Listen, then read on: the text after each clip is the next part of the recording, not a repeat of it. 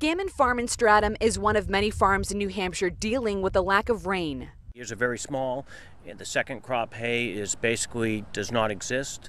Kirk Scammon says their hay supply is at about half because their fields are drying up. It's a similar sight across the state.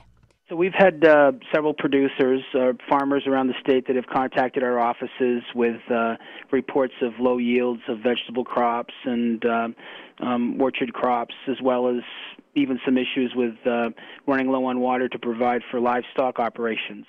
Governor Maggie Hassan has requested help from the federal government to assist producers in 3 counties, Grafton, Rockingham, and Stratford, because they've lost more than 30% of their crops. The request now sits with the Secretary of the USDA. When we have a designation from the Secretary, we will be able to offer low-interest emergency loans to New Hampshire farmers who operate in the counties included in the designation. Orange Circle Farm in Stratham is also in the designated area. They too are struggling to produce a full range of crops. Trying to get lettuces to grow without the water is always a struggle, and that tends to be a favorite amongst our customers, so that's kind of a tough blow.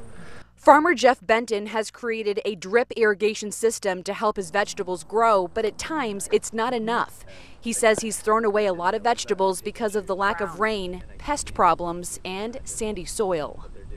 This year we're just kind of having to look the other way and move on because you can't really dwell on it. He has the right attitude there. Governor Hassan says if this drought continues, it could affect more counties. And if that's the case, she'll be asking for more help. Live in Stratham tonight, Kristen Carosa, WMUR News 9.